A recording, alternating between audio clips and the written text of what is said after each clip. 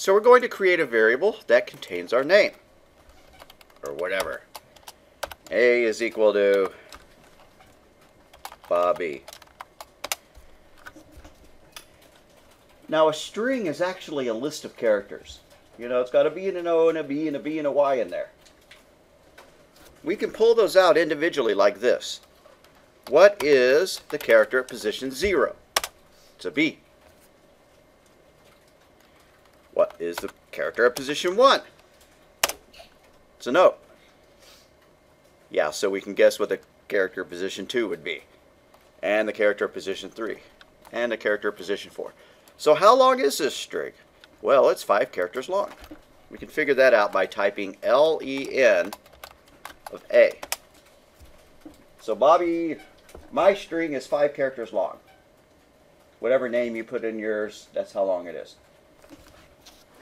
So if this position is 0, then what's the position of the Y?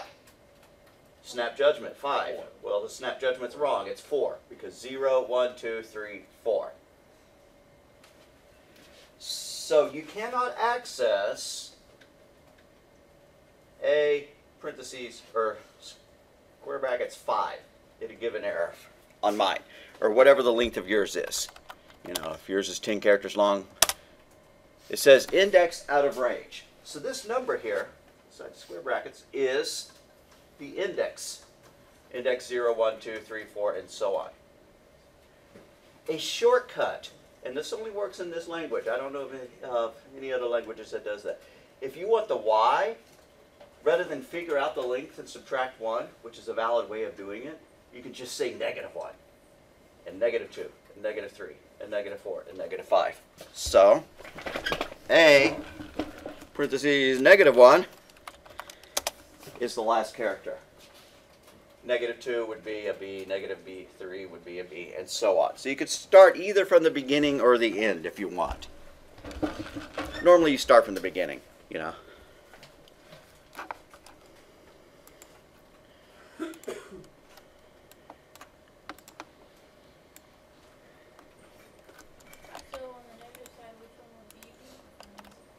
I'm sorry, which one?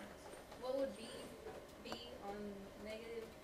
Let's find out. Here we go. If we do A -2, it goes to that one. A -3 would be that one. A -4 would be that one. Does that make sense? Yeah. Okay, cool.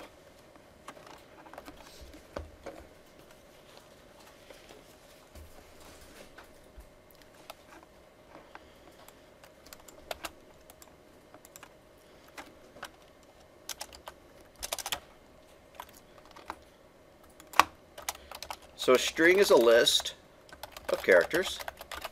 It's a very specialized list. It's actually stored in a separate class called string. You can access each element of the list with its index number.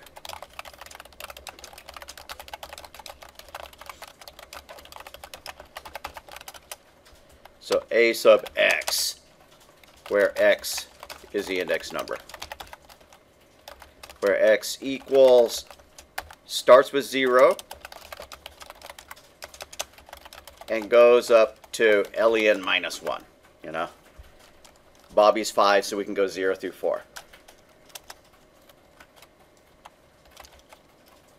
If you make x the index number negative, it starts counting from the end.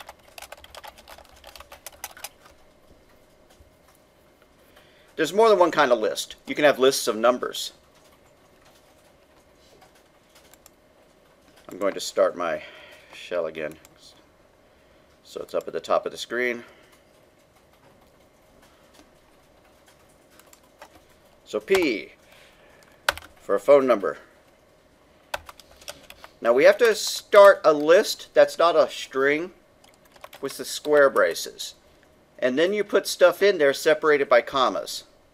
So my phone number might be 4, 0, 5, 8, 9, 8, 7. Yeah, it's a bit long. But there we go, we have a list. If we type print P, it prints the list. It's not a string, so it didn't squish it all together in a nice little format, but it's a list, meaning that we can get the first digit out, the second digit out, and so on. So as a shortcut for saying P square bracket 0 in square bracket, sometimes I'll call it index, sometimes I'll call it subscript. I've just been trained from several different textbooks. So P at index 0 would be a 4. P at index -1 is going to be a 7. P at index -2 is going to be a 6. P of index 1 is going to be a 0. So if I want that one, what is that one's index number? Not doing it negative style. Yeah, that's a 3. Right. So P subscript 3. There we go. And so on.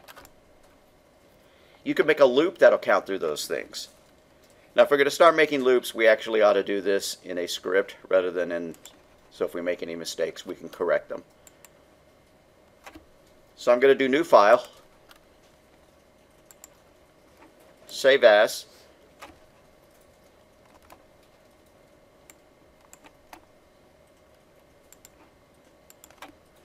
and call this one lists1. First time we've hit lists.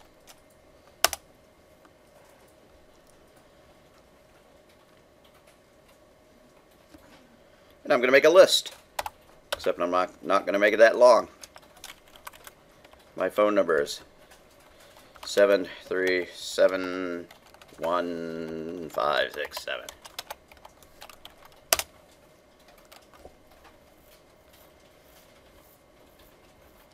Now we talked about how you can use a for loop to step through a list. A for loop will go through a range like this. Remember we did this for x in range 10. You don't have to type that. I'm going to comment it out. That'll count, 0 through 9. Or we can do for x in range, nope, we're not going to do a range. For x in that list, for x in P. Print x. Let's run it.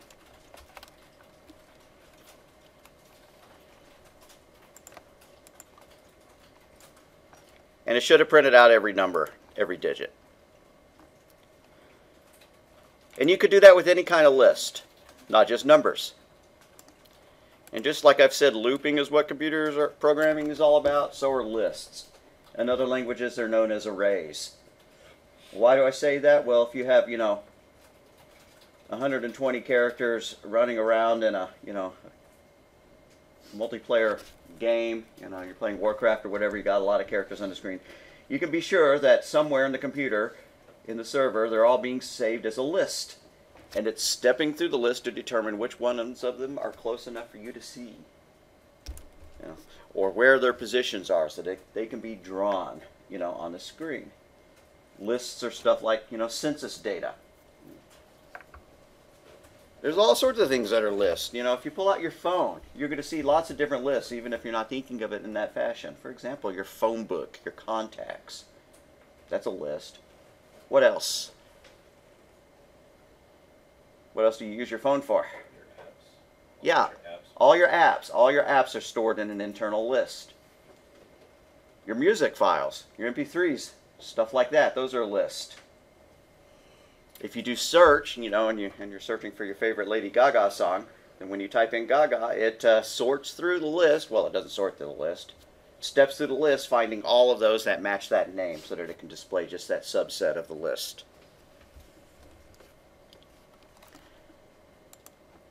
So that's one way to step through the list. That's the easiest way. I'm going to show you a longer way. And you're going to go, well, why would I want to use a longer way? Because doing it this way does not let us change the values in list, even if I think they could. I'm going to show you. You don't necessarily have to type this because it's not going to work. But if I try to set everything in the list equal to 0, and then I try to print it out afterwards, it's not going to work. You might think that it would. Actually, you're thinking, I would have thought of that. But there we go. It left it the same. And the reason why is that this X is just a copy of what was in the list. And so even if you change it, it doesn't change the original list. It's like you have a guy in an art gallery and he's just taking pictures of all the paintings. And yeah, later on he can go and Photoshop his own face into all the pictures, but it doesn't change the original paintings. Wouldn't it be illegal if you're in a museum and taking pictures of the paintings just to make them off as your own? It's usually frowned upon. Yeah, but they do allow photograph taking at museums. They may not allow you to come in with, you know, giant professional cameras the size of... Okay, anyways, so you can't change the data that way. You can't change the elements that way. So that is why there's an alternate form of iterating through a list or traversing the list. I forget which one the book calls, our textbook. Traversing the list with a for loop. Traversing the list with a for loop. Also known as iterating through the list. Stepping through it. All sorts of euphemisms. Here's how you do it with a while loop.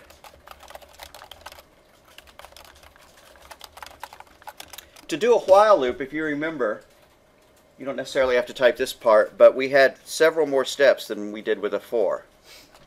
You have the first step. I'll just go and type it over here.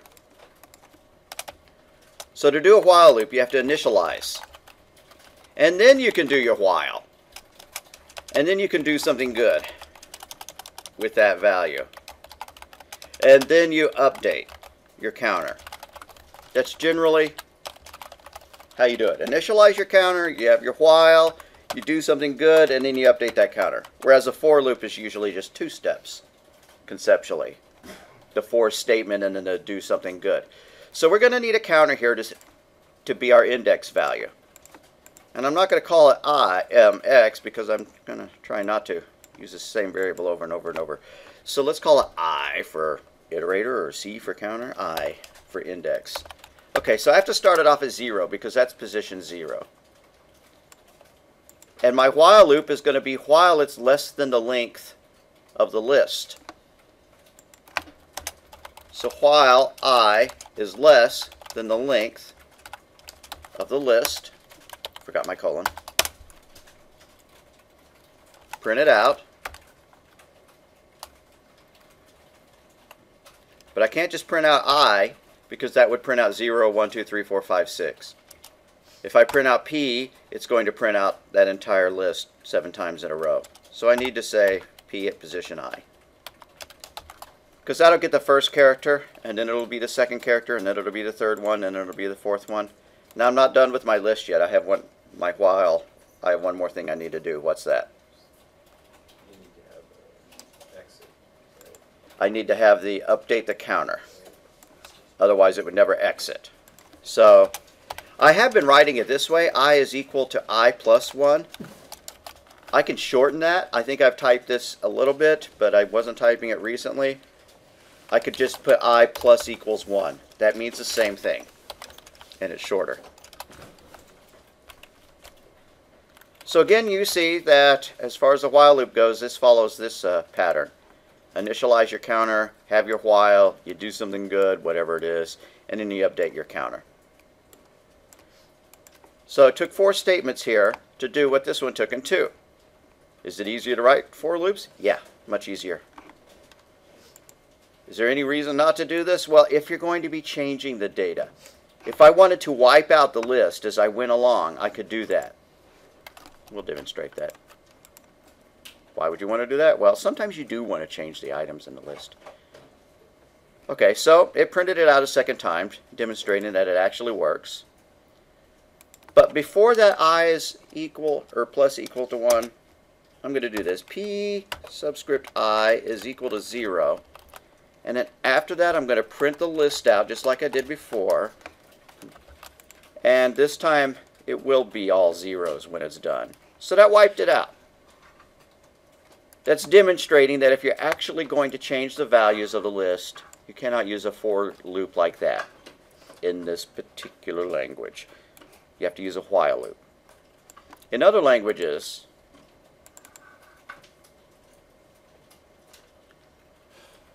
I'm not going to even go there. Let's just stick with the idea that if you have a while loop where you're accessing it by a counter, you can change the data But if you're accessing it with something that's a copy of the original data, you can't change it. Okay, just to keep things clean, I'm actually going to delete that where we zeroed it out. That may be enough about lists at the moment. We'll come back to it. So, for loops are easier to write, but they do not allow you to change the values in the list. While loops take extra steps, but you can change the values if need be.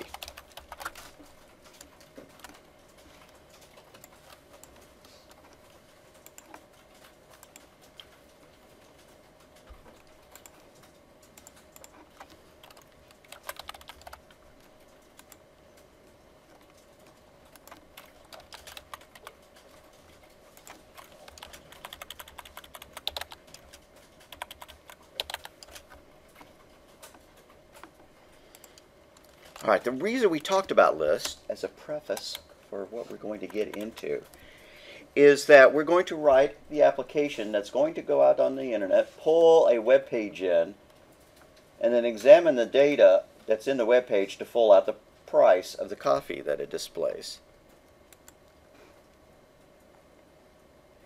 So when you're looking at a web page, I may have done this already, I do not recall.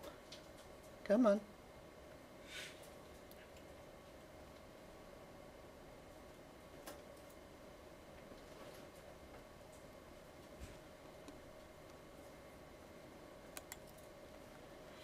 Let's find a really easy web page. I know one.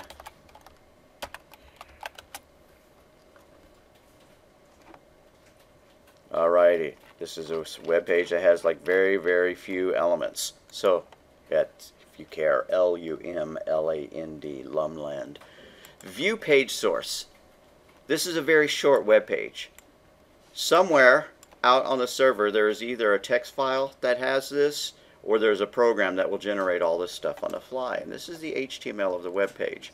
And some of y'all have probably done a little bit of HTML editing and some have not. For example, there's an IMG. You know, this means go out and pull that image in, which seems not to actually be working because there's no logo up at the top. And then another IMG tag, everything that begins with an angle bracket is called a tag. So there's a whole bunch of tags here, and that includes text. There's a P tag that stands for paragraph of text. So what our program needs to do is it needs to read in all of the HTML of a web page, and when it's done it's just going to be a string. And we've seen that you can access every element in the string by its position. So it needs to be able to find like the dollar sign of a price and then pull in the next several digits that indicate the, the price that's indicating. Then it's going to have to do one more little trick, which is converting that string to a number. But we know how to do that. We would probably use the float command in order to do that.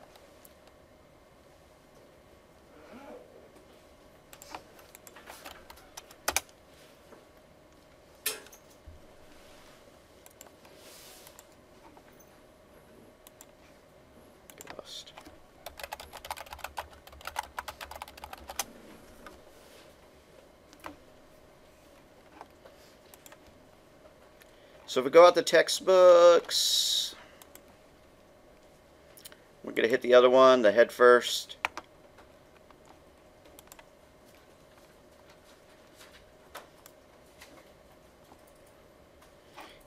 It's a PDF. PDFs are far easier to view if you download them rather than if you look at them inside the little preview here.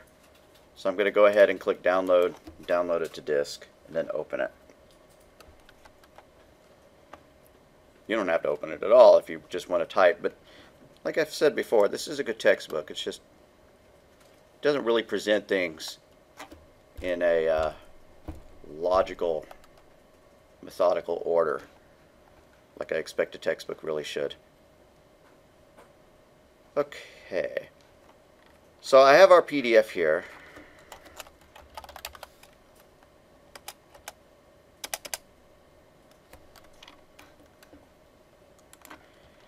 Unfortunately, the authors of the textbook let their website lapse, their license for that domain name, but other people have created the same domain, so we're going to have to substitute the correct one for this one.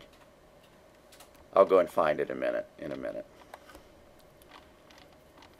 Alrighty, your new gig at Starbuzz Coffee. Starbuzz Coffee has made a name for itself as the fastest growing coffee shop around. If you've seen one on your local corner, look across the street and you'll see another one. Alright, we can see where this is going. The Starbuzz CEO is always on the lookout for ways to improve profits. He's come up with a great idea. He wants a program that will show him the current price of coffee beans from a certain maker so that his buyers can make informed decisions about when to buy. I had a programmer do some work for me, but they're not answering their phone. They've disappeared. Can you take over? I'll let you have the code. Okay, so here's the current Starbuzz code. Import, and then it's got an import library. This library is for making a request to the internet. A URL stands for Uniform Resource Locator. It's the thing that starts with HTTP, which would be an annoying thing to have to type in front of every web page. So nowadays, browsers just assume that you're going to type that. But I know that in days past, I'm sure you have typed in HTTP. And when we're issuing a command, we have to include it. There are other forms of internet traffic as well as HTTP, which stands for hypertext.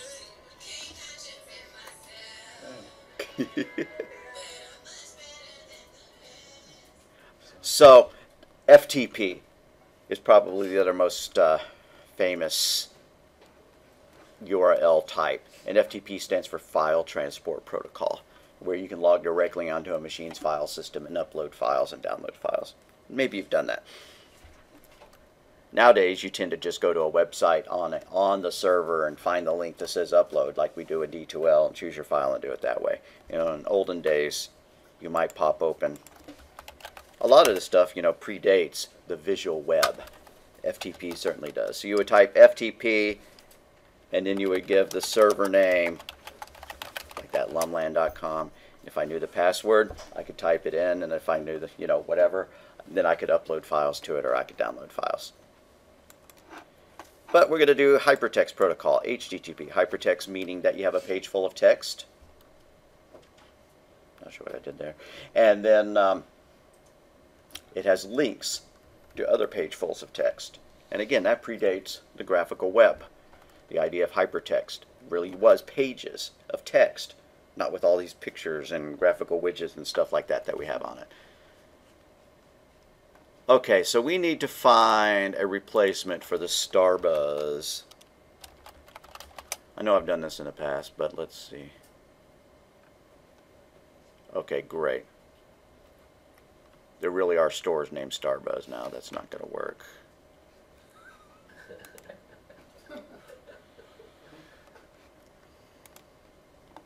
Beans are us.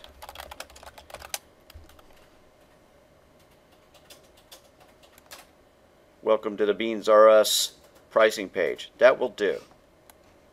That looks like it's a copy of what the web page is. It looks like a very simple web page, but every time you refresh it, it prints out a random number. And that's because it's not a real company. It's just for this programming exercise. Okay, so that's going to be a long URL to type. I apologize for that. So I'm going to instead post it on our D2L page so that you can just copy and paste it.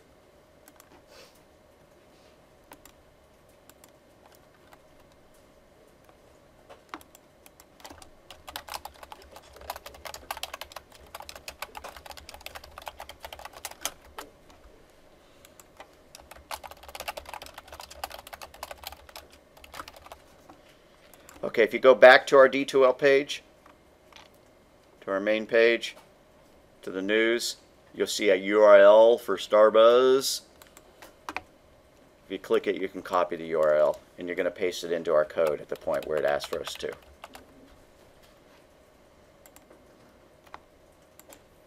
Wait, so who made this? Because it looks like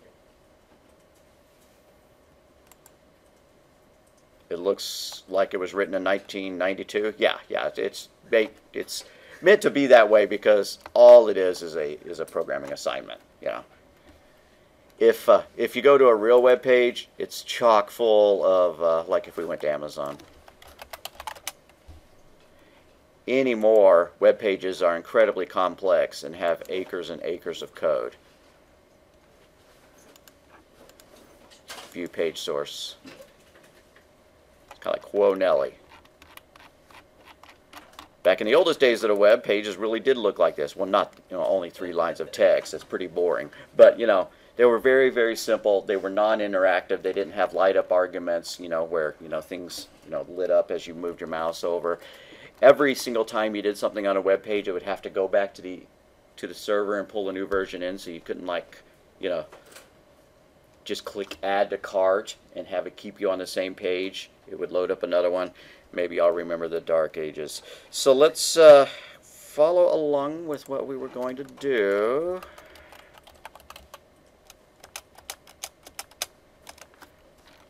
Here is our code.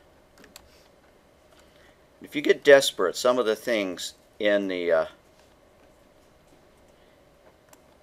PDF are copy pastable, but you ought to be able to type this, in my opinion.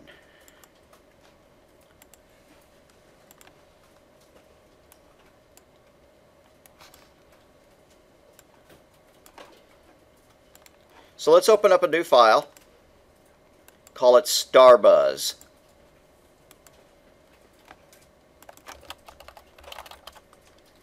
Starbuzz.py. And I need to try to get both pages on the internet at the same time. You're not so required. First, we need the import that's going to bring in the library that allows Python to make requests to the internet. URL lib, 2 L's in a row, dot request, R-E-Q-U-E-S-T.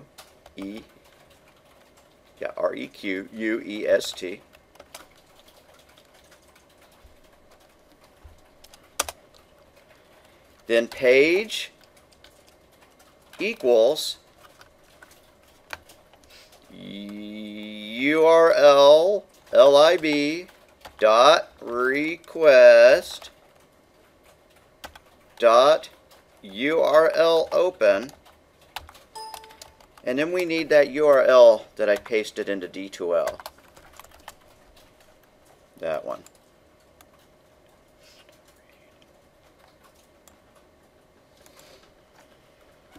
And I'm going to assume you're going to copy it, so I'm not going to type it. I mean, say it out loud. So I will go back out to D2L.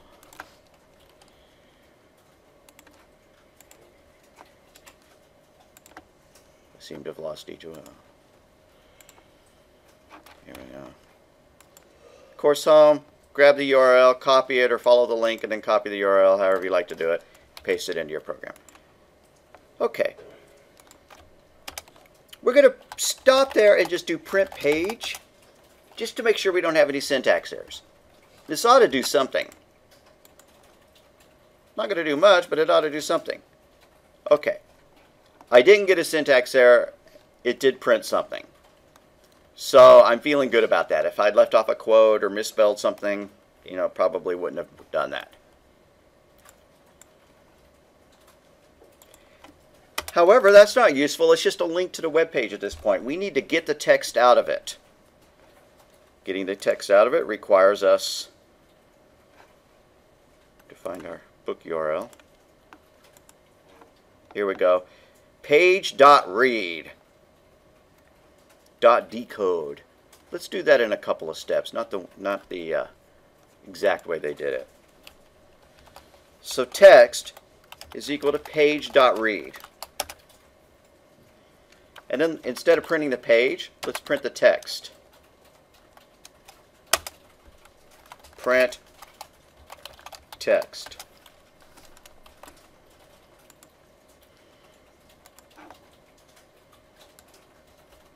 Okay, it's a short web page, and we do see most of it there.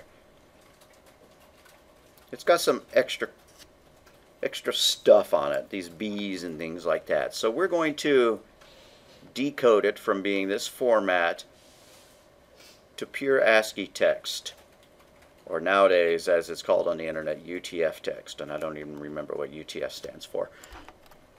Universal Text Format, could be. So we're going to need one more command here,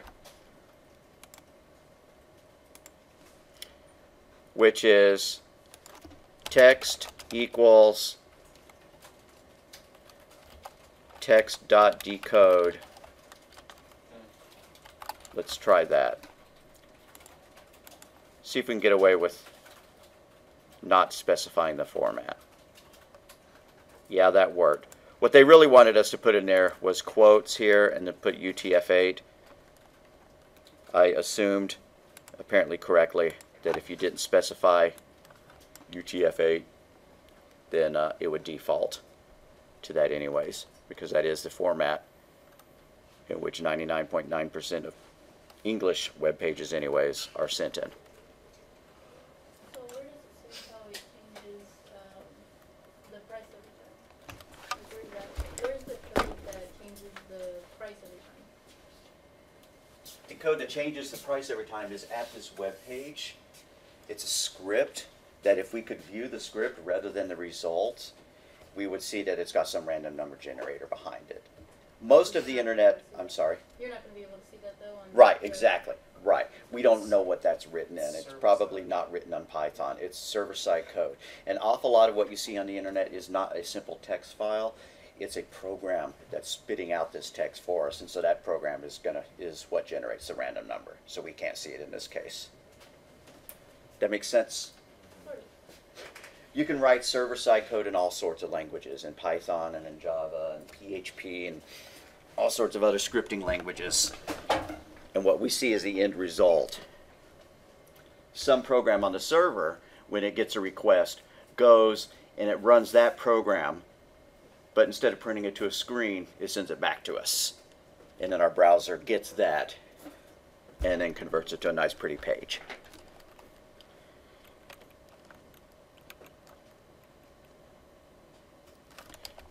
Okay, I think this works. We see that the price is there. The only thing changing in this each time we run the program is that value.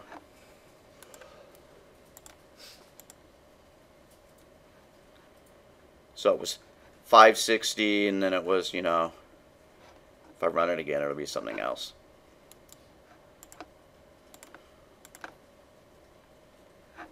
$550, and so on. Just like if I had the web page open itself and I kept hitting refresh, I'd see new values for it. Come on. Stop misclicking. So F5 for refresh, 643, 539, and so on.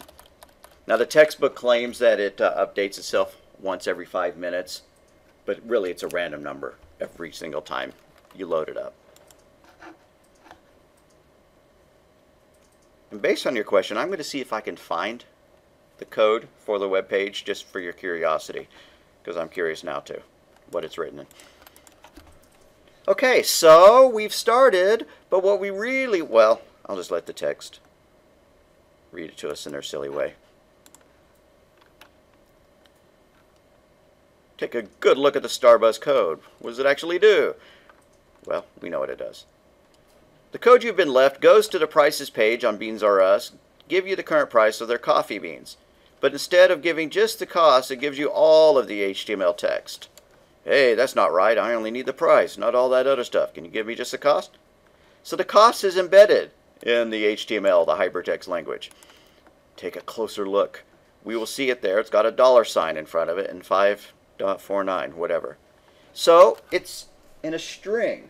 That decode statement that we saw turns whatever it got from the internet into a string that we can parse, into an ASCII string that we can, and when I say parse, but we can access it element by element in order to pull the value out that we want. So string is a list of characters. We can find characters in the text by their offset. I was calling it index earlier. They want to call it an offset? Okay. 0, 1, 2, 3, 4, 5, 6. So to get this to work, we're going to need to know the offset of that 5.49. And we're going to do something dumb, I believe, in our first effort and just hard code the offset. Meaning like we're going to put in 231 or whatever that number is. And that's a bad idea because the web page could change at any moment. Somebody could go in and decide that they're going to put a pretty picture up at the top, and so they'd add some HTML code, and then all of a sudden it's not at position 241 anymore. So this is a really bad way of doing it, but we'll go with this. Ah, there was something I forgot to show you, which is not how to pull out a single character, but what's known as a slice. You know, there's several characters there. The price, if it never gets above $9, is a number, period, number. It's 4 characters long. So we need to know how to get out multiple characters. It's not too hard to do. Go back to your shell.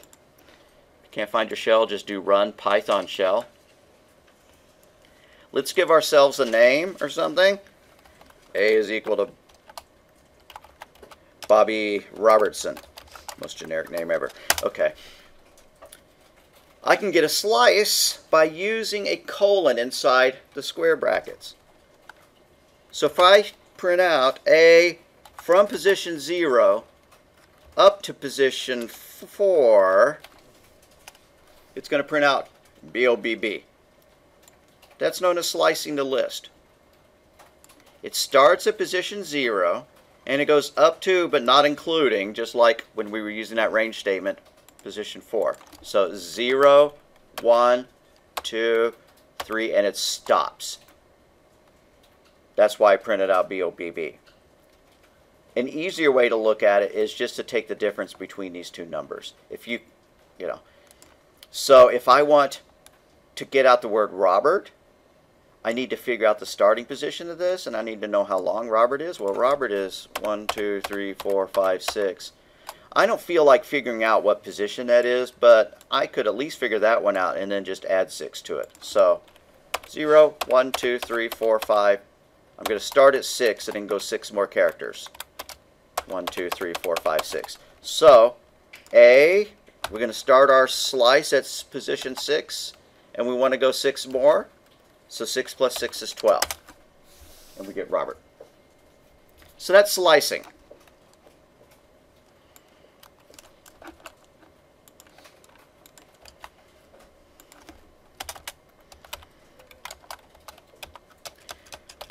So that's slicing, where X is the starting index,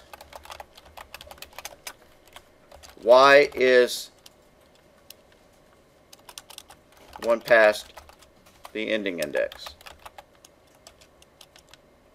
Or Y is the ending index where it stops before reaching. I'm trying to word things precisely, but you get the idea. So if I'd done 0, 2, it would have gotten B and O. That's position 0 and 1. What is it going to do when I do A 1, 4? How long? How many characters is that going to be? 3. It's going to be 3 characters long, right? That's pretty easy. You just take the 4 and the 1. That's 3. And it's starting at position 1, which is that, so we can predict it's going to print OBB. So that's slicing.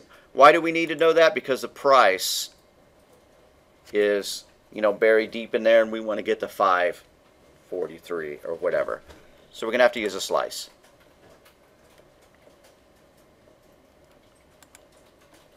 Wrong one.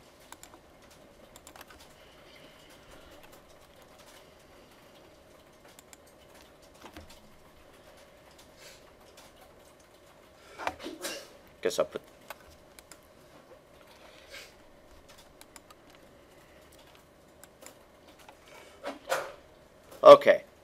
they're telling us that the price starts at $235.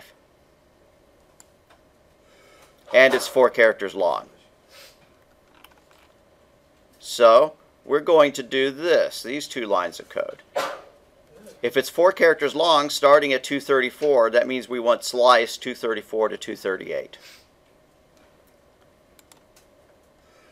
Bless you. So go back to our code and do price is equal, and by the way, I guess we could comment these things out. We don't need those print statements anymore. Price is equal to text at 234, and we want 4 more characters. So 234 plus 4 is 238.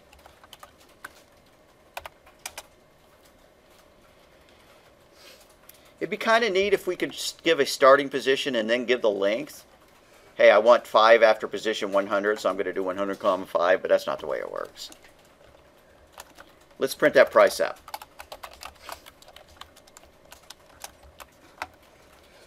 Oh, bless you. And it actually worked, lo and behold. Some versions of the page that I've accessed in the past had the price at a different point, and so 234 didn't work, but good enough.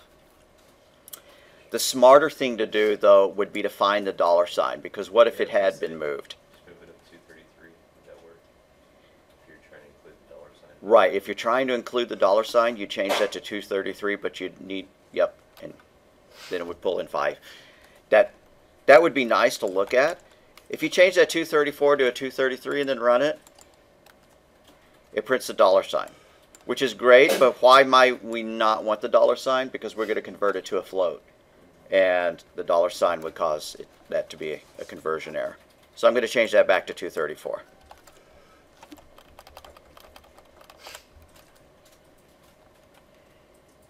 Maybe we can find the alternate version that has the $sign moved in a minute, but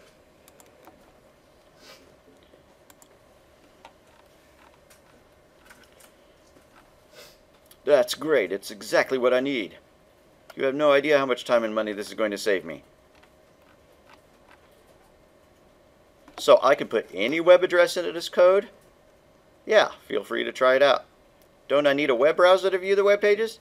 Yeah, to see it in its full formatted glory with embedded pictures and colored text and stuff like that. But if all you want to see the raw HTML, the browser is overkill. What does the import line code do? Just like when we imported the turtle library. Brings in some extra code that expands Python to do more than the raw language can do. Those libraries, do they have developers that just add libraries to the base language? Yeah. I think Python is still masterminded by just one guy, although I'm sure he has a team of people working for him.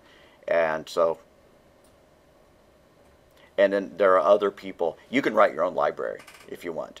And then you can post it on the net and people can download it or install it. The CEO just got great news. The supplier is so happy about doing the business that they're going to give us a discount site.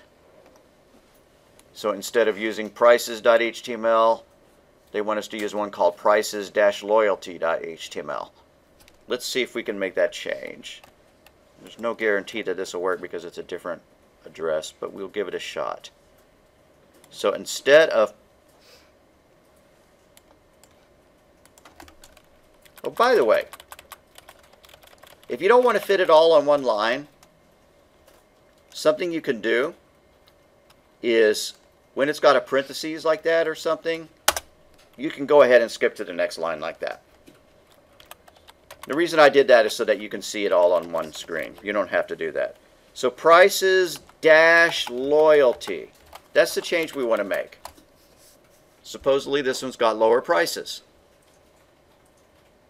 In reality, I'm not sure it does, but probably just the same random number.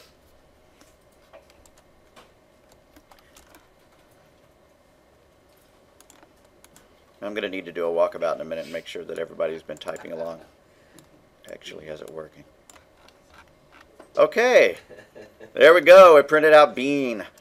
what has happened? Well, the position of it has changed.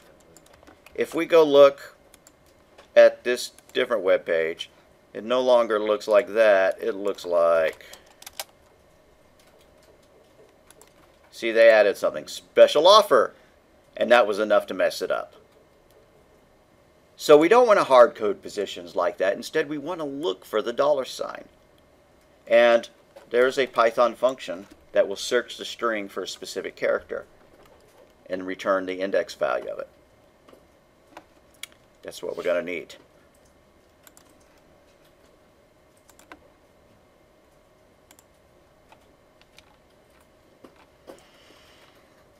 So what's happened is that they've moved it. The price is in a different place in the HTML. All we know is that if we look for the $sign, the price ought to follow it. So we're going to search the string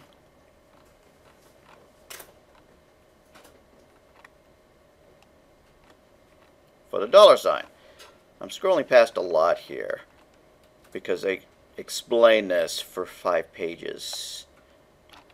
That's not bad because they go through a lot of extra stuff, but this is what I want to do. There is a command called .find where you specify what you want to find and it will tell you. Let's pop open the Python shell and play with that for a moment before we actually implement it. So in idle, I'm going to do run Python shell again. I'm going to say A is equal to, you know, lady space gaga. And I want to find that G, so I'm going to look for A.find G, like that. And it'll say 7. And if I count, the G probably is at position 7. 0, 1, 2, 3, 4, 5, 6, 7. Notice it skipped the uppercase G because Python is case sensitive. What if there was more than one G? It would find the first one. And we'll find ways of getting around that because what if you want the second G, you know? So anyways, A.find is going to be our friend here. We're going to look for the $sign. They're actually suggesting that we look for, you know, arrow $sign. Guess that's a little bit more precise. I don't think it's necessary. But if we're going to follow their code exactly, we would need to do that. Okay, so what we want to do is we need some variables. And they use these long ones, start underscore of underscore price and end underscore of underscore price. I'm just going to use start and end.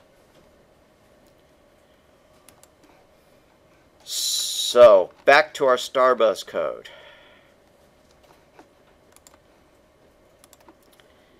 I can't use 234 to 238. I need to find the $sign. Where is equal to text.find. Find me the $sign. I should check to make sure that there's a $sign at all. If you search for something that doesn't exist, let me go back to this. Like Lady Gaga does not have an X in her name yet. So find X. If it doesn't find it at all, it returns a -1. So if I was a good programmer, what I would do is if where is equal to -1, I could print an error message or something like that saying no price found. But we're not going to do that. We're not going to overly complicate our program. I don't want to include the $sign, so my start position is going to be 1 past where. So start is equal to where plus 1. And then since all of these prices are assumed to be only 4 spaces long, end is equal to start plus 4. So you see what we're doing. We found the position, and we're going to start 1 past that, and then we're going to go 4 more in our slice. Now we need to change that 234 to 238 and make that start colon end, like that. I'm going to remove the spaces because that looks a little bit goofy. Save that and run that puppy, and here is where I'll do walkabout to make sure we've all got it working.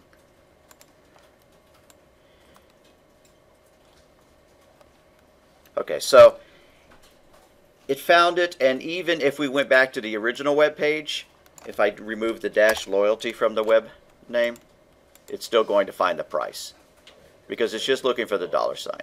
Pardon me? Yeah, because it's searching for the dollar sign. Exactly, right. That is a far better way of dealing with text than just assuming you know the position. Or useful.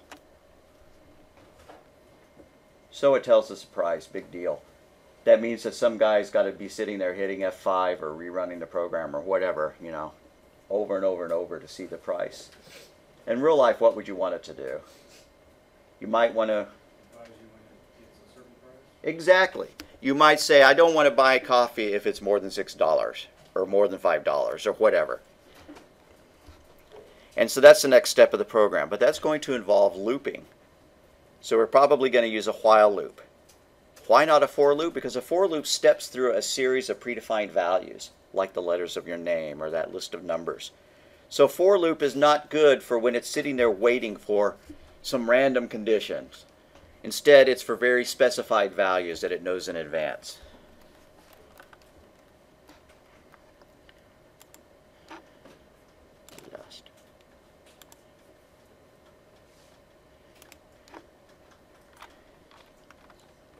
Well, that was quick. We're back to saving money. Now there's one more thing. Customers are never satisfied. They will always try to get you to make more changes to your code. And that's good if they're paying you for every change. Let's add a loop to the program that stops when the price of coffee is right.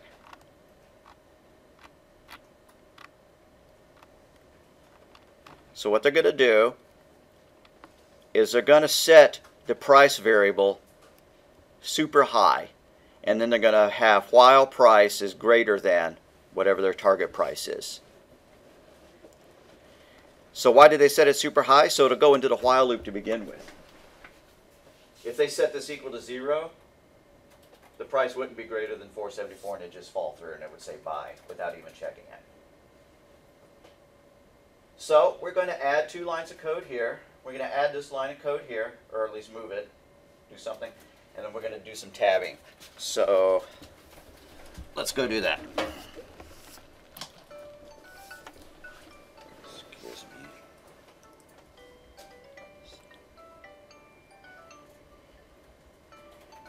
Stop. Sorry about that. I have these little Bluetooth trackers on my keys and wallet because I'm always losing them. But when I sit on them the wrong way, they yell at the iPad. Okay. So, let's do that. Go back to our... I'm going to close this list one because I keep hitting it by accident. Okay.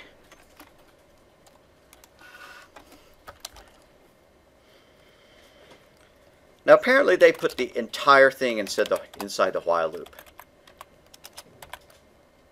I'm going to type this. Don't do this. But while price is too high, like I said, don't type this. This is going to be kind of a rhetorical question. What would be wrong with doing it like that? The print is, you're saying the print is part of the loop.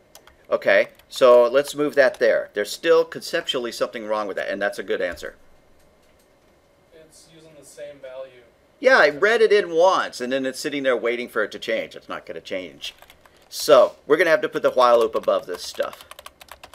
Now let's go ahead and code it a little bit more like, oops, like the book has it. Price is equal to 9, whatever, some absurdly high value. While the price is greater than our target price, they have 474. I don't know if it ever gets that low. I'm going to change mine to 501.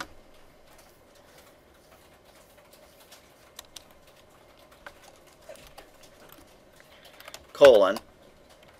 Now all of this stuff needs to be indented. You could do it one at a time, or you can highlight the whole shebang and hit the tab key, or highlight the whole shebang and then click Format, indent region. That's what I do rather than hitting tab on every line.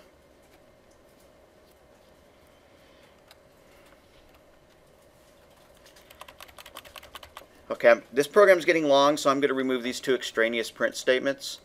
And that while. That while certainly is not part of it, sorry. Okay, there we go. Yes, sir. If you set price to 9, what you set it to, is that going to be a float, or is that going to be an integer? This is an integer, but it's okay. It'll compare ints to floats. You're right. To make it look more legit, and that's the way they did it in their program, you could do that. But it's not strictly necessary. I like it. I like that suggestion. I'm going to go with it. The question was, why are we setting it to an int when our price is a float? And the answer to that is that if you're doing a greater than, those kind of comparisons can be done. Don't we need to convert the price to a float at the end? You're right. It's going to blow up. It's going to be a string. Let's run it, and you will see that because we're trying to compare a string to that. You're not going to work. It says unorderable type. It gives a funky error message, but at least it gives us a line number. Line number 5. And it's saying that we're trying to compare a string to a float, so that is not good. So here's a change, another change we need to make. Convert that to a float. Price is equal to float price. And I'm going to flag this with a whole bunch of comments so that it's easy to see what I changed. This is the stuff that I've just added. That line, and one at the very end that's unindented, so it's outside of the loop, just like you said, that says print by now.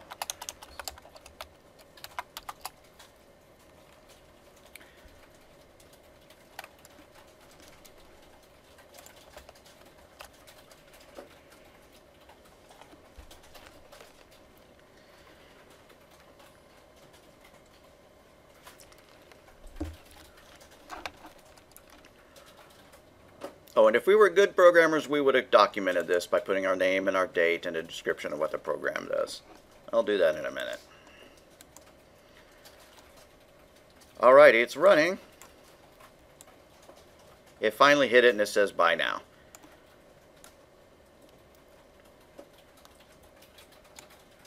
There is still a problem with this code. Conceptually, it works. Yours may not work yet if you have typos, but this works. But there's a problem. We have, 24 students in the class. We run it. We have 24 people hitting that website as fast as Python will let it. Now, modern web servers don't care if you have 24 people doing things at the same time, but really, you don't want your program to slam the website as fast as possible.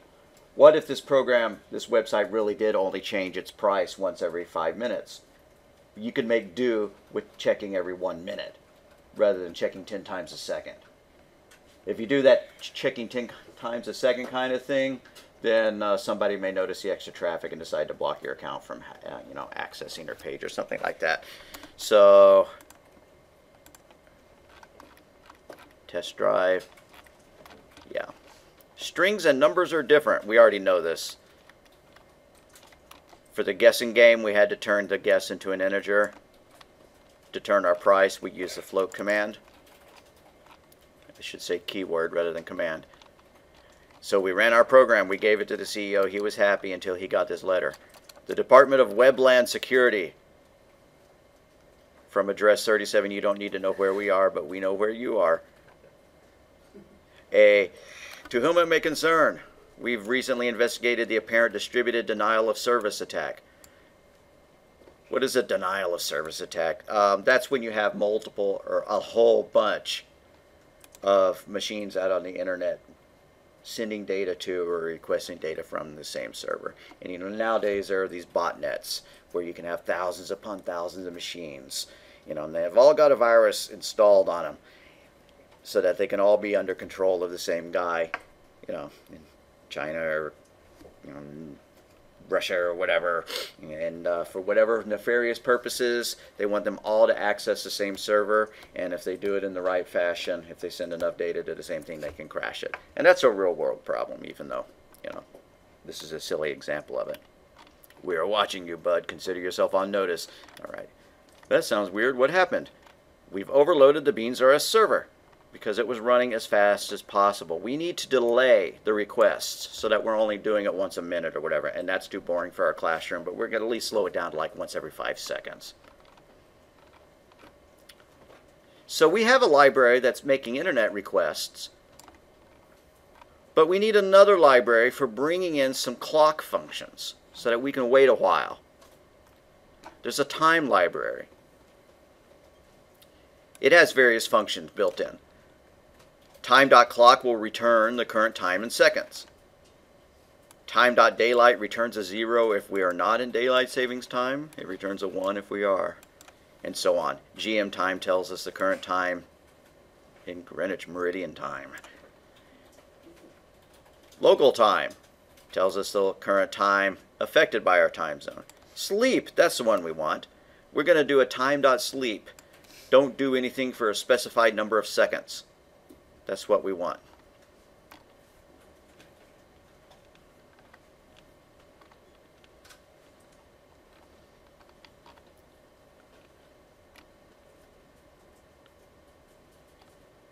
I don't see that that has the change in it, so we're going to keep going.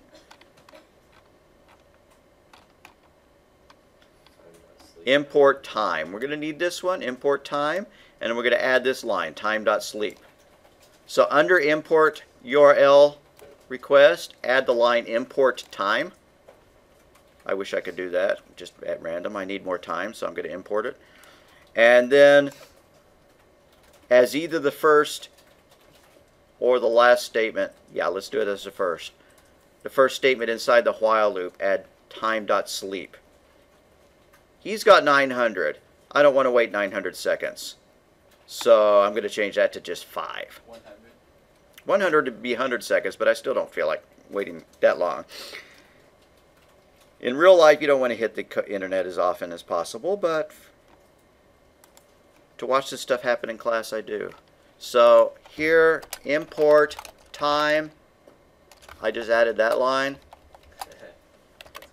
And here, under that while, I'm going to do time dot, was it wait or sleep? Time.sleep. Sleep for 5 seconds.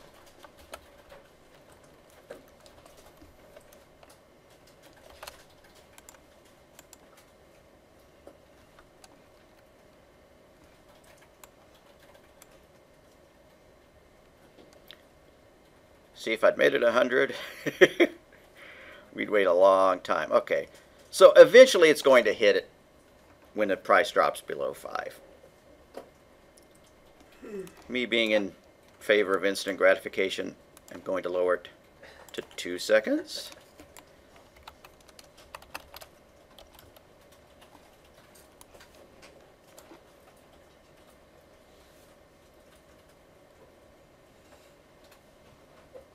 It'll find it eventually.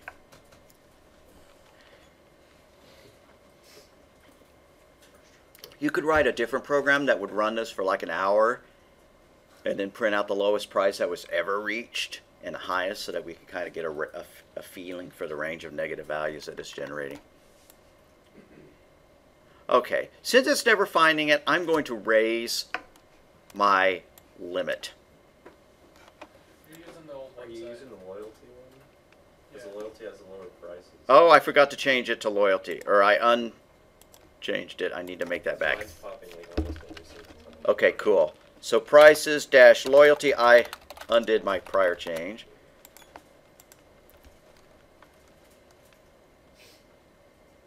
Yeah, right away. Okay. But at least that proved it worked.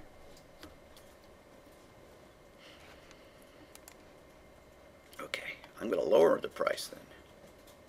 While the price is greater than 501, I'm going to make it, I'm going to see if it ever gets to $4 or less.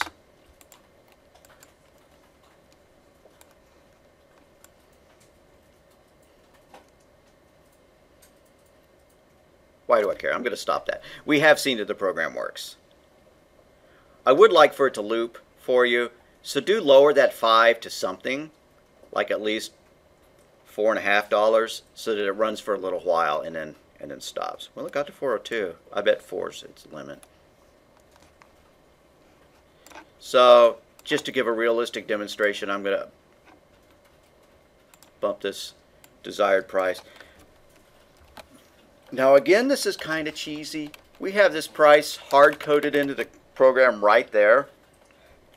That limit, it ought to be a variable.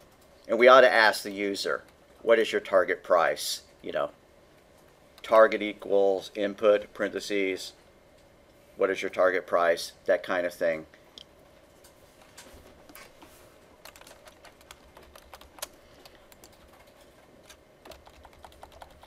Okay. I do not recall if the text takes this exercise any further. Let's go look.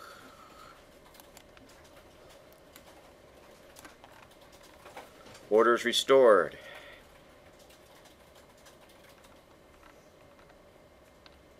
Okay, so what have we learned? Strings are sequences of individual characters, lists. Individual string characters, you reference them by their index. They are offsets that start from 0. The first character in any string is at position 0. I was calling them functions, but in reality, if you have a function that's attached to another variable like that, that's actually called a method. A method is a function that's attached to a variable, and it takes a special kind of programming in order to create variables that have functions attached. And then those are put into libraries so that you could import them and use them. And if we went far enough, we could write our own. These are what are known as classes. Classes are variables that have methods attached to them, but that's more for the next class, for the scripting class. Or if you go on and take Java or C++, you'll write classes. Continuing on our review. Programming libraries provide a collection of related pre-built code and functions. You can write your own libraries too. As well as having a value, data in variables also have a data type. Yeah, we know that. Number is a data type. No, it's not. Int is and float is. Strings are a data type. You can access a specific character using the brace, or you can get a slice, a subset. Some languages call it a substring. If you want to find a specific value in that list, you could use .find. There are other methods attached to it too, like if you want to make everything uppercase, you use .upper or .lower to make everything lowercase. We know what greater than sign means. We know how to get to the internet, what library to request. And we know what library to request in order to use the sleep command or to print out the time or stuff like that. Woohoo! We are done with that chapter. All right, guys, let's take a little break for drink acquisition, bathroom breaks, whatever. I'll wander around and make sure that nobody had syntax errors. So let's hook back up at 1:30.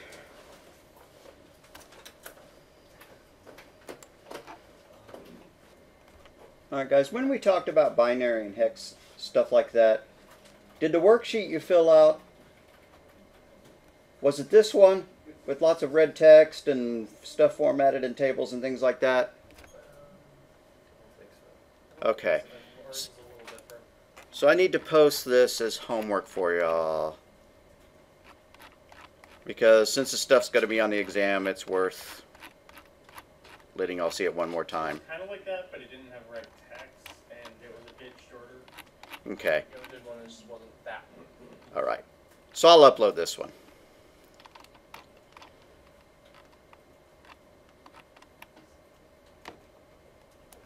Sadly, this one has several of the answers already filled in. How is that sad? All right, so anyways, I'll modify this and I'll upload it. It'll be one of our homework assignments.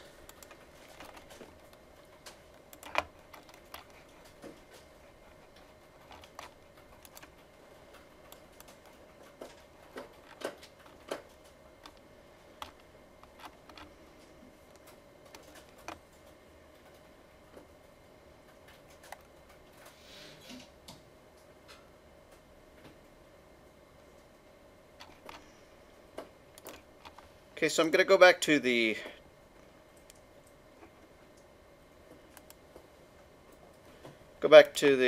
text, the other text that we've been stepping through.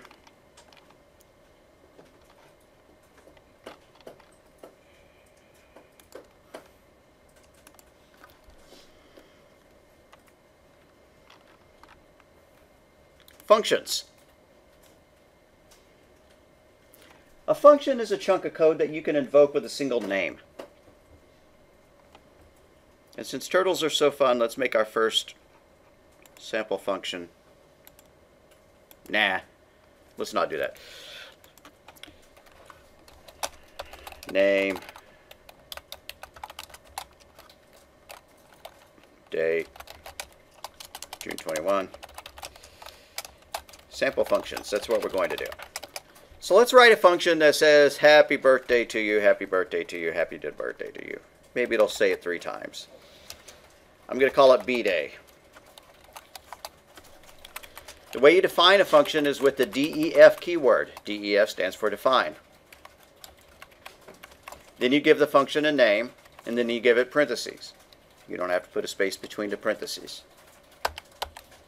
And then you put some code. I'm going to use a for loop to print out happy birthday 10 times in a row. For x in range 10, colon, print happy birthday.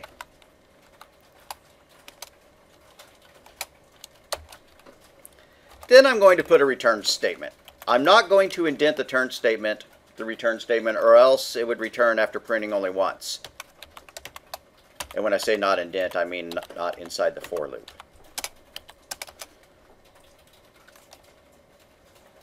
Okay, now down here in our main code, the start part of a flowchart, I can call B-Day like that.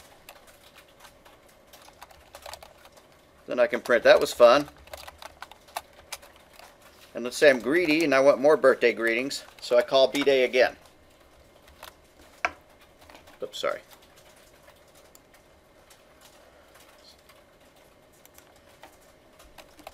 Let's call this one funcs1. funcs1.py. Again, the name doesn't really matter.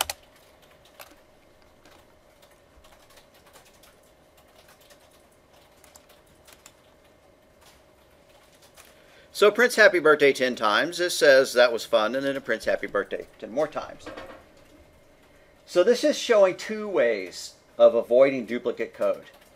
I could have just copied and pasted that line that said print happy birthday, 10 times. And then I could have printed out that was fun, and then I could have, copied that block of 10 print statements and pasted it again. But that's really nasty. What if you had to change this to say happy birthday in Spanish? Here we only have to change it in one place. What if we wanted it to print 20 times rather than 10? Well, rather than copying those 10 statements and pasting them again and stuff like that, you can see that if you ignore this part, being able to call that stuff, if you call this your main program, this is far shorter than it would be if we didn't have loops and if we didn't have functions. So function is a named block of code. This is the name of the block. We've seen a lot where we pass arguments into functions. Is there any modification to this function where we might want to be able to pass an argument in and have it change the behavior of the function? If I wanted something to say happy birthday, is there anything that would be useful there? There are no wrong answers, except for deafening silence.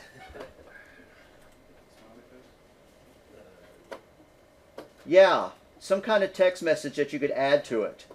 Or a name, if you want to print out somebody's name. Or if you want to specify how many times it wants to run. Let's do that one because that's the easiest. So I'm going to put a 10 here and a 5 here because I wanted to say 10 happy birthdays and then I wanted to say 5 happy birthdays. And guess what? That breaks the program. Won't that say 100 happy birthdays? Well, it's going to break the program, and we're going to fix it so it wouldn't say 100. Okay. The problem is that we modified it to pass in an argument, but it doesn't accept an argument. You know, we put something there, but there's no variable being filled in here. So in our notes, let me copy how we had it before I broke it. That start comment is not necessary for the code. It's just to indicate if we were going to flow chart it, where that would go. So we need to pass this 10 into the function. So we're going to fill in a variable, and the technical name for a variable that accepts an argument is a parameter. I want to say it 10 times. So put the word times there. And I just chose that variable name it, you know, arbitrarily. Could have called it Fred. And I'm going to take that 10, that hard-coded value, and change it to the variable, to the parameter.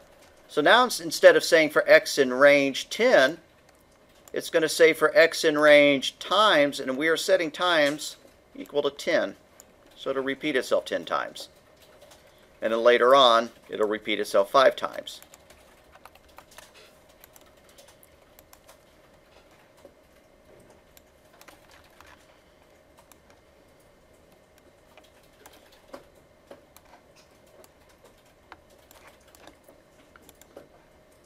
All right.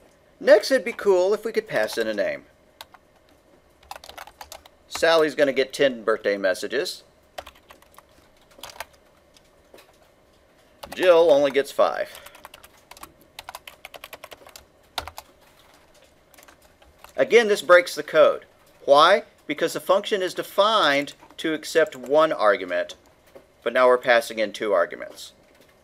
So we need a second variable, a second parameter. Name seems like a natural fit to me. So I'm going to tack on comma name there.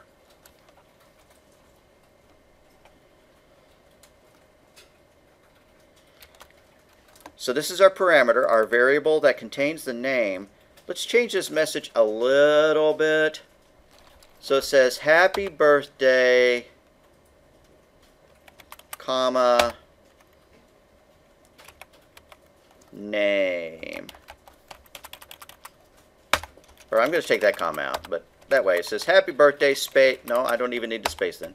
Happy birthday, comma, followed by the name. We're losing our exclamation mark. We're not quite as excited about saying happy birthday anymore, but that's okay. Happy birthday, Sally. Happy birthday, Jill. So that's what's cool about writing functions. We are encapsulating a lot of functionality just by making it so that we can change the way it works based on these arguments, based on these parameters that get filled in.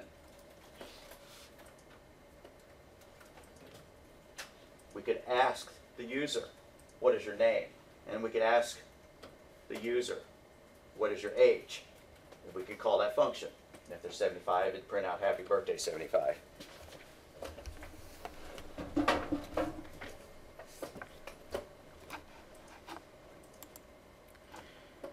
Don't need to head first book anymore. Alrighty.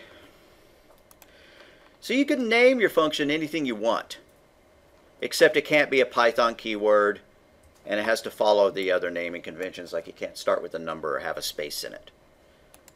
But names are just names. I could call this Fred. That's a stupid name. Why would I call it Fred? But I could. And as long as I called it Fred down here and Fred down here, it would still work. I'm going to undo that change. So the names are for you to use. It's useful if you pick good names. That way when you're looking at it later, it makes sense. So a function consists of a header line that begins with the DEF keyword and ends in a colon. Let's make some notes here. A function is a block of code with a name. Example shown above.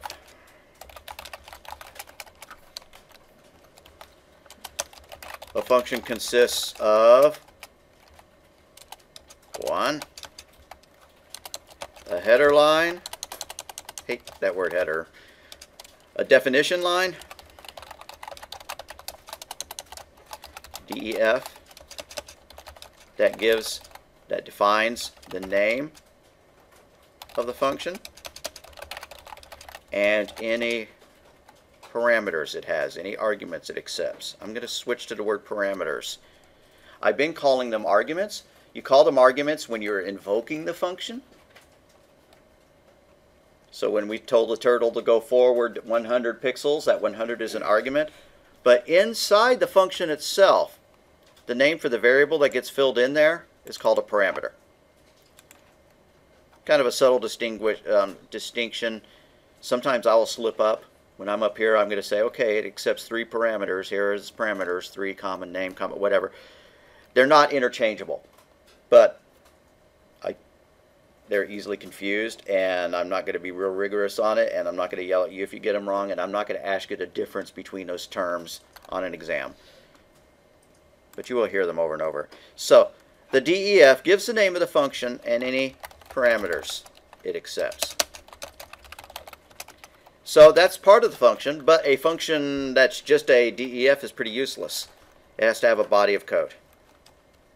A function consists of a body of code, which is 1 or more lines of code. Do I see a hand being raised? I'm not. Guess not.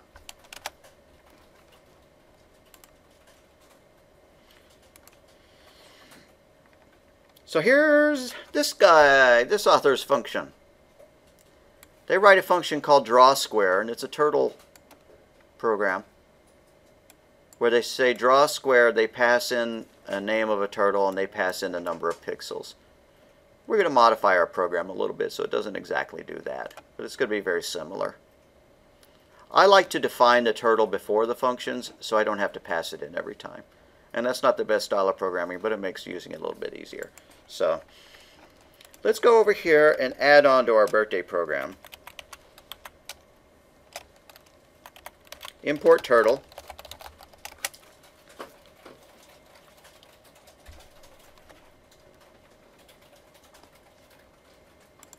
I guess making it the screen was so fun that we may want to do that too.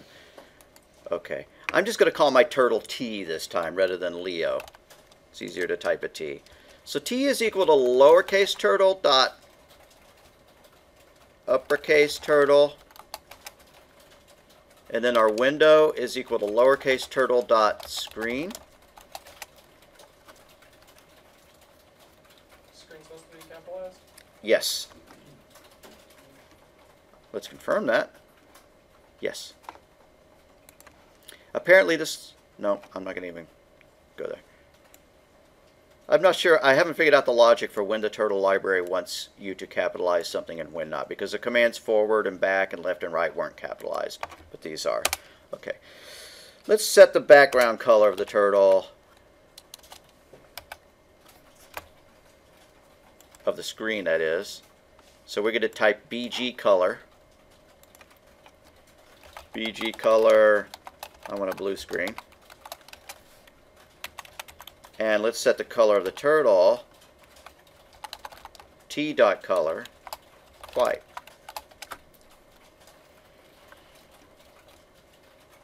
And just to make sure the darn thing works, we're going to go T.forward 100 pixels.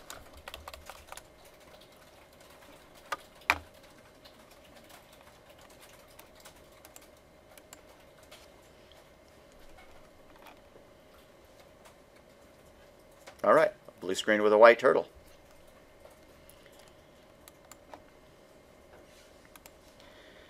Okay, I'm going to get rid of that T.forward for now, but we're going to define a function called square that draws a square.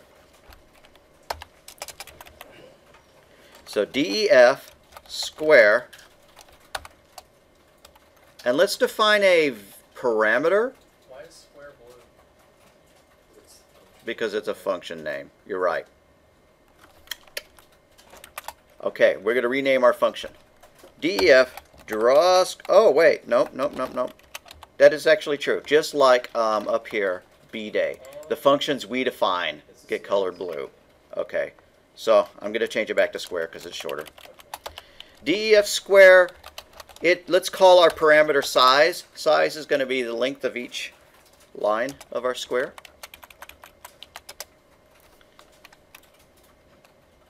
And the easiest way to draw 4 lines might be to use a for loop because we know it's going to be 4. So for x in range 4, we have 4 sides. T dot forward, that many pixels. And then let's turn, I don't know, you want to go left or right? I'm going to go left. 90.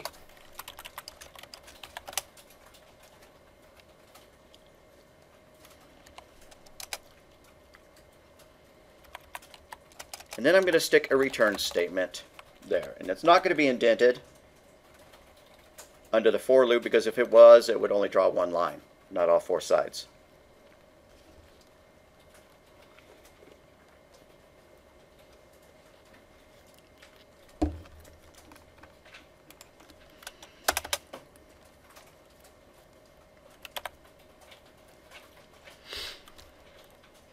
All right, let's test it out. I'm going to draw a square that's 10 pixels long, one that's 20 pixels long, one that's 30 pixels long.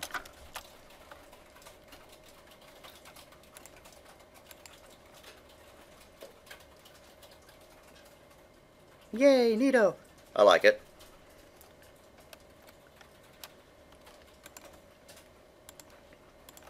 So it's pretty neat to be able to draw a square, something that actually takes, you know, a considerable chunk of code, only 3 lines, but still, and then invoke it just with a single statement like that. Square, square, square.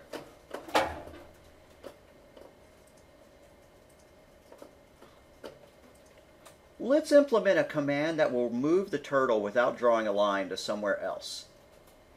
And let's just call it, let's see if go to is a legal word. Might not be. Might be one of the reserved words. So above those calls to the square function, def go to, and it's going to accept 2 arguments. It needs 2 parameters, x comma y. The first thing it needs to do is lift the pin because it's moving. So t dot, does it just pin up with no underscores? You'd think after years I would have this memorized.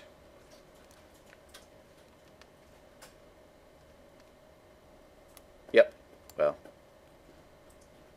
I really don't think it's capitalized that way. Could be wrong. We'll find out.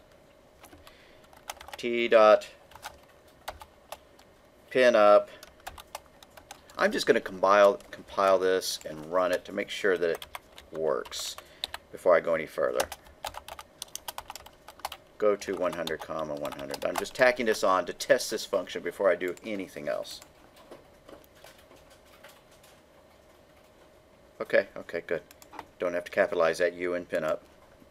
Okay, so lift the pin, and then we need to do t dot set x, set the x position to the parameter x, t dot set y to the y position, and then t dot pin down. Now we ought to be able to draw our squares in different places. So before I draw my first square, I'm going to go to 100 comma 100. So I just added that line. Before I draw my next square, I'm going to go to negative 100 comma 100.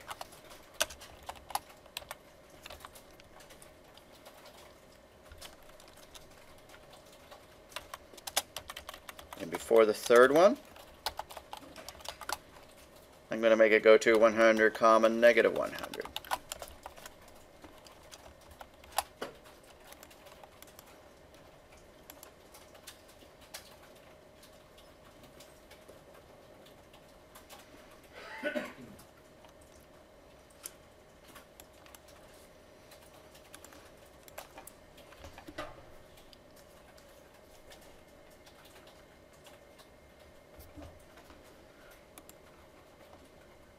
You may have noticed that I was sloppy and didn't put a return on this one, but I did here. The return statement, what it does is it returns a value that could be used by your program.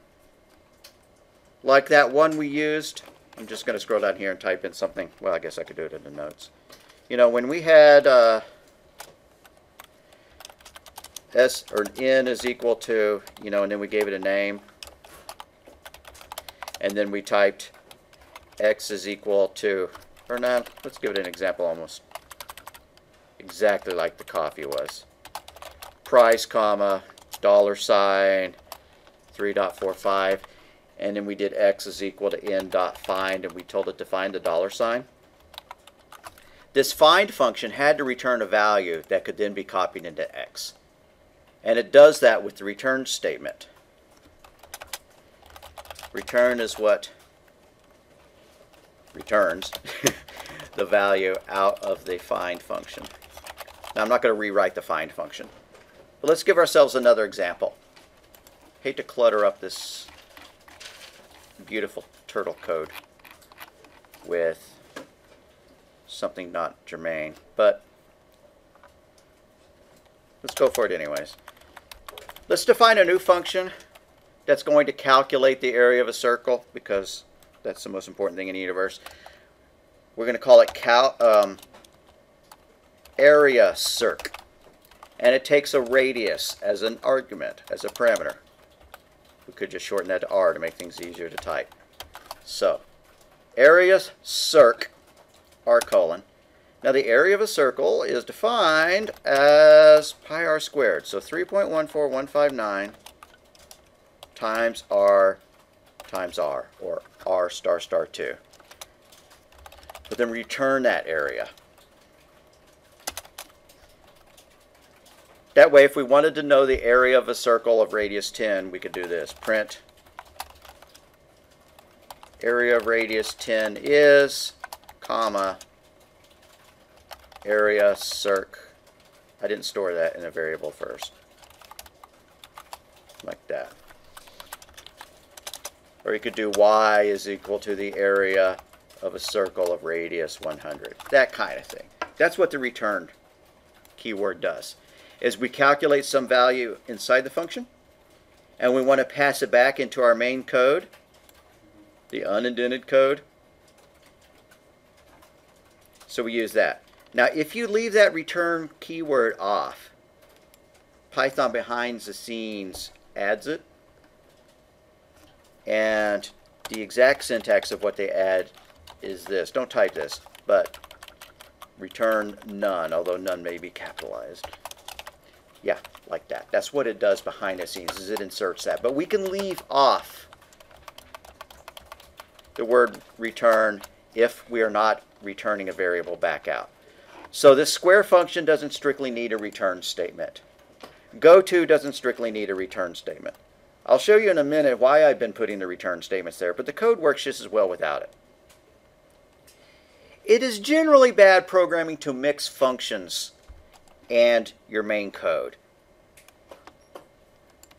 What I ought to do is cut that and move it up to the top of the program. For demonstration purposes, it's fine, but really you want to put all your functions up at the top of the program.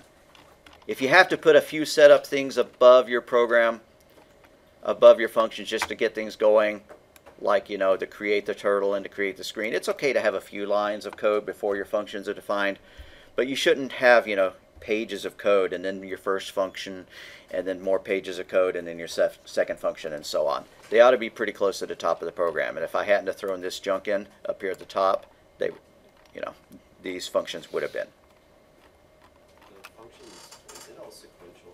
So, like, for example, if you define a function in the middle of your program, but before that definition, you tried to call that function, would it be able to call the function, or would it throw it? Very, very good question. The question is, do the functions have to be defined in such a way? Is order important? And the answer to that is sometimes, and the more specific answer is that in this class it is very important. Yes? It says that my area is not defined to give me a syntax error. Let me come look. Oh, Why did I type area star 3.14159? If you did the same thing I did, then that should be area equals. I guess I never actually even ran it. I apologize, guys. You never, you need to make this change. You need, if you typed in a star there, change that to an equal sign and it should actually work. I say that, let's run it and make sure. Okay, good deal. Thank you.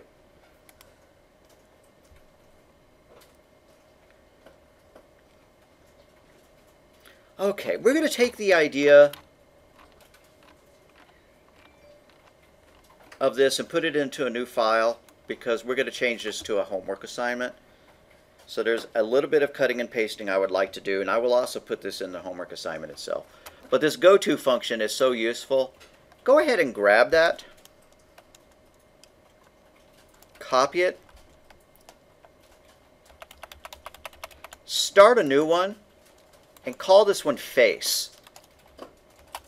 This is going to be called face.py. And this is going to be the other part of the homework assignment.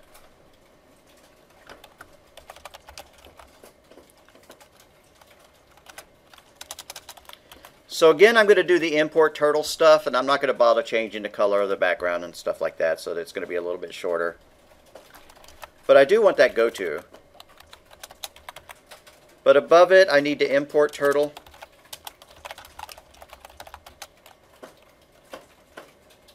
And then I need to make my turtle. T is equal to lowercase turtle dot uppercase turtle, parentheses. That's enough.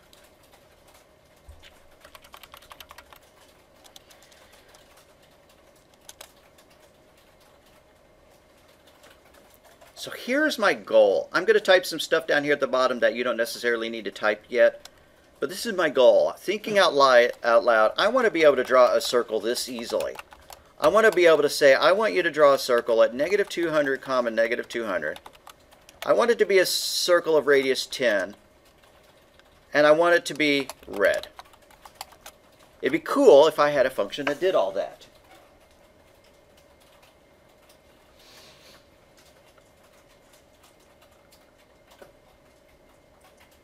So we're going to do that.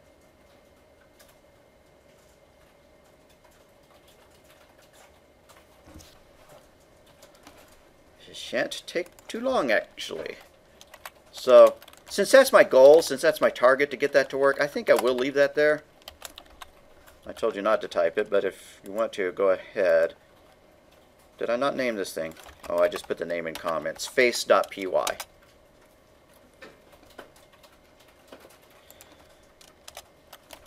So here I go. What is the keyword that you always use when defining a function? 3 letters. Bigger and deafer. DEF. And then draw circle. How many parameters is this thing going to need? 4. It needs 4. Let's pick some good names for the parameters. The first 2 are the x and the y coordinates. X and y. How about that? The third one is the radius. We could just go with R, or we could put the whole word radius. And the fourth one's the color. If we wanted to make it so that you could do a different fill color than an outside color, then well, we could make that change, but I'm not going to bother.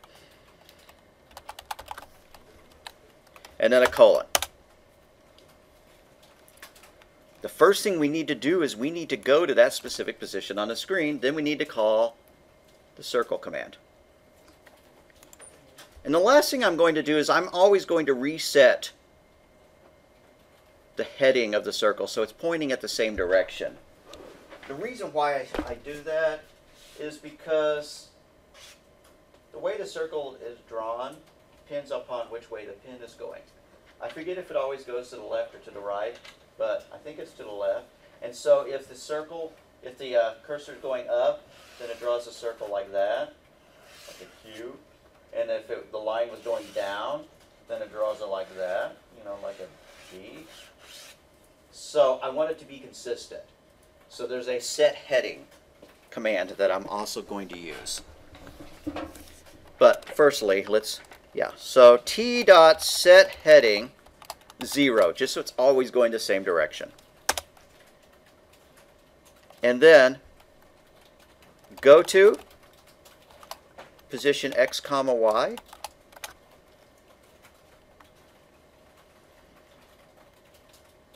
Let's set the color, T dot color, parentheses, and then our color variable. And let's draw our circle. T dot circle of the specified radius.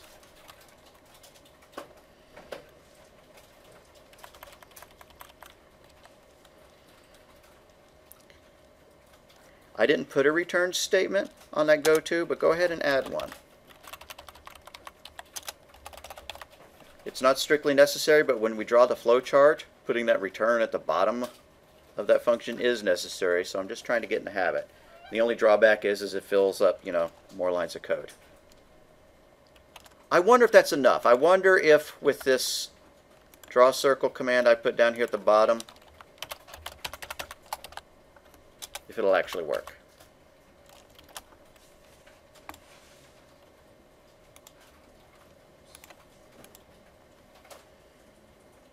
Yeah, drew a circle way down there in the corner. Awesome possum. Can we hide the turtle? Is there a T dot hide? T dot hide. I'm adding a T dot hide, but I'm gonna run it to make sure it works before I have y'all to do it. No. Whatever that command we're using to clear the screen, get rid of the turtle.